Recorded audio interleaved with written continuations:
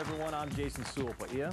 And I'm Juliet Leiter, your host for Hawaii's Real Stories. This week, our show focuses on stunts. Right, we'll catch up with Burton Richardson, whose martial arts background came in handy while filming 1% Full in the Philippines. Film veteran Colin Fong talks about the trick to making stunts look easy on film. Then we go behind the scenes of the Hawaii Stuntmen's Association with Darren Fujimori. The Cousins brothers shot the last of the Night Marchers trilogy on the Big Island and show how they staged dangerous stunts without getting hurt. First, we go to director Burton Richardson on shooting 1% Full.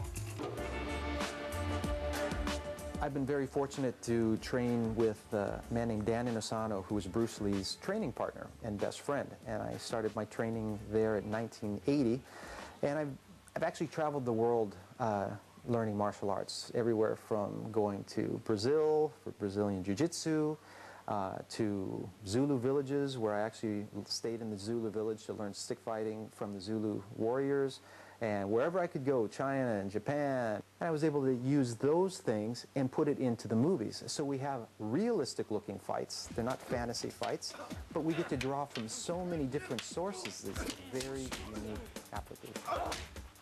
The stunts for 1% Full were done well in advance. All the practice and such. I had a great group of guys. They trained very hard, talented martial artists. We have David Giomi, who is a longtime martial artist and instructor. We have Jarlo Ilano, who is also a longtime martial artist and an instructor with me in JKD Unlimited, as is David Giomi.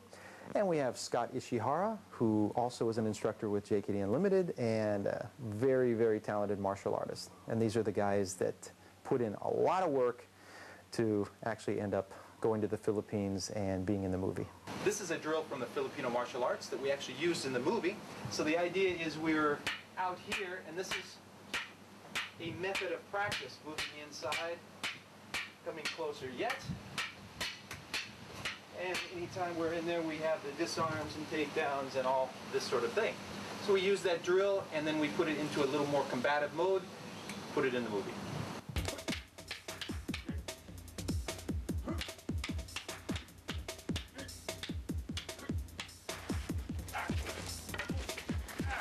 There's something called a lock flow in the Filipino martial arts, and it's in other martial arts as well. And in the practice of it, you can go from lock, to lock, to lock, to lock, to lock, to lock, to lock, to another, to another, to another, to another, to another. And this is how it's really memorizing the technique. But we can draw from that, and we can again put it into a combative look and insert it into the movie.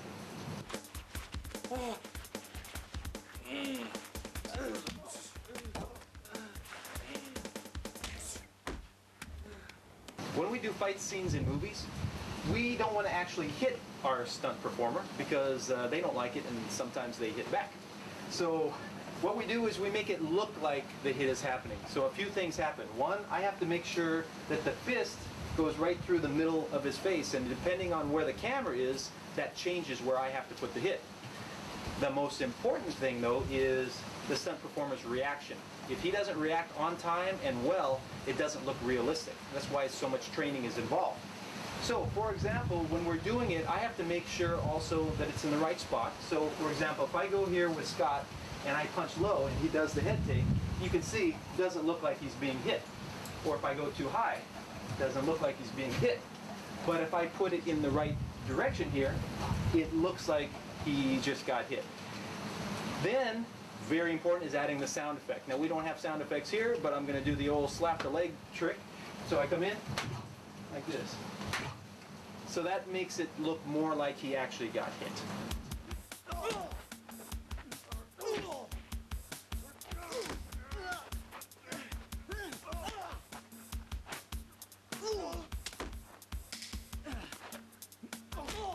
I enjoyed doing the fights for this because we were able to make it very realistic and use top-of-the-line techniques from Brazilian Jiu-Jitsu and kickboxing and Filipino martial arts and Indonesian martial arts and Jeet Kune Do.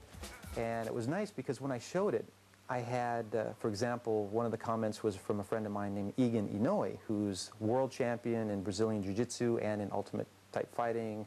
And his comment was, finally, realistic fights in a movie. For me, very important when we're doing the fights is that it has to enhance the story. Just like a scene should have a beginning, middle, and end, a fight scene really should have a beginning, middle, and end as well. So by going through that and really knowing what the fight scene is about, it helps with the editing afterwards. We only use one camera, which meant that our stunt performers had to be really, really well prepared, so the fight was the same every single time. Take after take after take after take, same fight.